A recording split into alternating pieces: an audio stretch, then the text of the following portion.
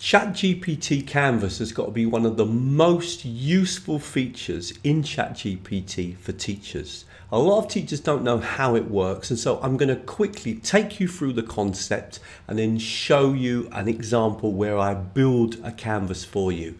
This is super simple. The example that I'm going to use is in language teaching because I teach languages, that's my speciality, but this would apply literally to anyone in education. In fact, this is really useful for many things also outside of education, as you'll see.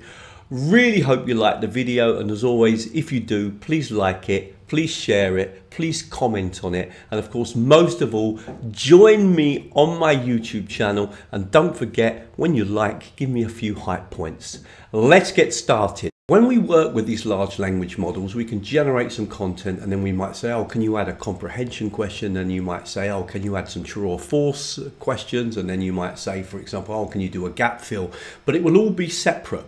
Well, with a canvas, what you actually do is you set up a canvas, and then you say to ChatGPT, can you write for me a text? And it will do that. And you say, now can you add to the same canvas some comprehension questions? And it will go back and do that. So it's always painting into the same canvas. And that means at the end, you've got a lovely canvas, one whole document immediately ready to print out. And so the whole idea behind Canvas is that it saves us all this copy and pasting, and it means that it's all formatted and ready in one place.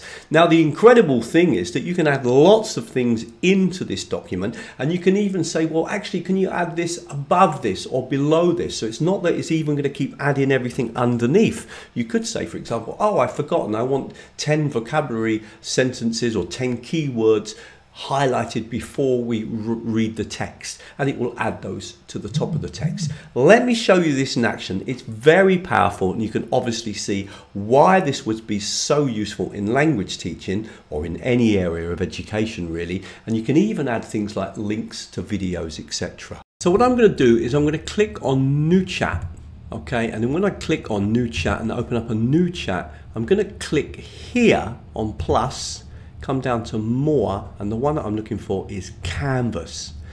Now, all you need to do now is start to give the instructions to whatever it is that you want to create. So I'm going to create a reading comprehension or a text first, and then we're going to generate some content underneath it.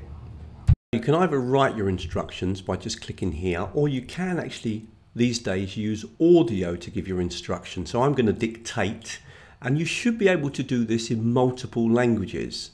I'm going to speak to it in English, but you should be able to speak it in the other main languages as well. So you can just click here. Can you produce for me a text for students of level B1, so intermediate level of English, learning English? I'd like a text about the benefits of eating honey and why honey is so good for you. Can you limit it to about 500 words? Click on the tick, and that kind of says that, you know, I'm happy, and then I'm going to send that, and now off it's going to go.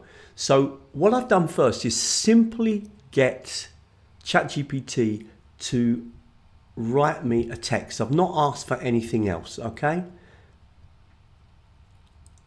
So we've got a 500 word text there.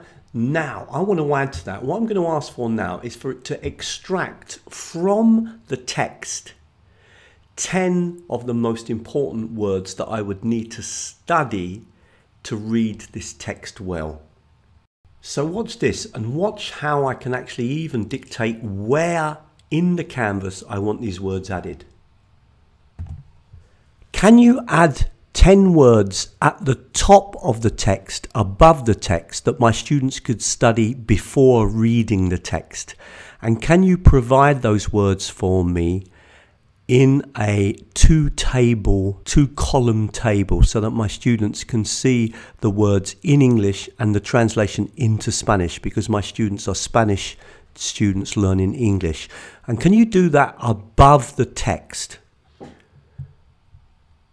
Click on here. Now this is the trick. See, you can actually even dictate where in the text you want that. Now what it's going to do is going to reproduce the canvas now a second time, but with the words above the reading so that the students can first of all check the vocabulary and then read the text. Let's see if it works. So now it's going to repaint, see, for me the whole of the canvas with the vocabulary at the top, and now I've got underneath my text.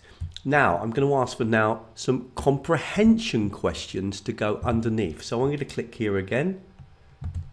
Can you add some comprehension questions? 8 comprehension questions to go under the text to check my students' understanding of the text. Click, and again off it goes. Now of course it's important to remember, I'm going to send that now, that we do need to go through and edit this, and notice you can edit absolutely everything in a canvas. So we're just waiting now for it to produce this new canvas. Off it goes, and it's going to come through with the text. And notice in this example, there it goes, we've got the comprehension questions now adding underneath. Now I really like the way it formats everything for me as well. Okay, so remember, I can download this. Now what a lot of teachers don't realize is you can take this even further. Now hopefully you're getting the concept already, and I'm going to show you a few more features because you can add links to content, etc. But one thing, if you're a language teacher, I've also done quite a detailed video about using ChatGPT for language learning, and particularly for developing your language skills, and I'll put that on the screen if you want to watch that now. Don't forget to like this video. Let's go back then and look at a few more details, but hopefully now you at least understand the basic concept. So for example, we could get it to add a video from YouTube. So if I click here and say, can you find me a useful video about honey production on YouTube that my students might be able to watch and that would go along well with the text? Click the tick button to just upload the text and then send the text, and hopefully now it's going to actually add that as well, a YouTube video into. Now I didn't actually ask it, and I did this on purpose not to add it into the canvas. I'm going to write now, can you add that to the bottom of the canvas? Because this is the important thing. You do need to keep telling ChatGPT where you want that content to be added. So now what it's going to do, it's going to add that now to the canvas.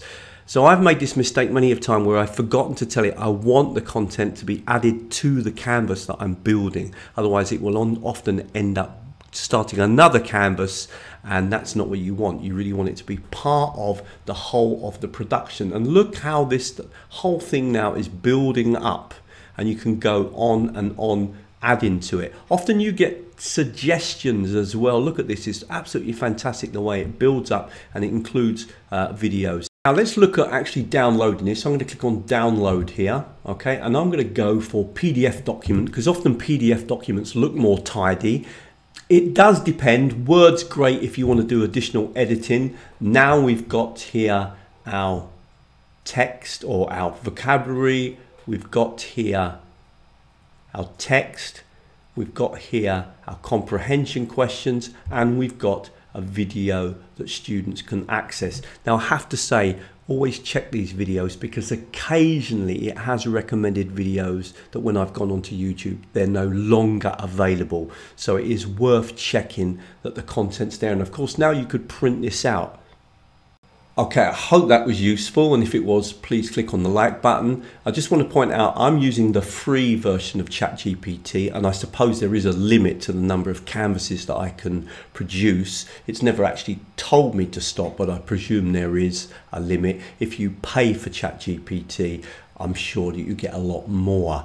I'm going to leave one final video on the screen. My favorite technology at the moment is called EdCafe. It's amazing. It produces amazing reading comprehension activities, but it also produces brilliant quizzes around YouTube videos. I've never seen anything as professional, and I'm going to leave a link to that video on the screen, and thank you very much. So if you were interested in studying a bit more with me, then obviously the first thing you could do is sign up to the newsletter. And don't forget, if you sign up to the newsletter, you'll get that free mini 14-part course which highlights some of the key technologies that teachers and students are using to learn and study languages.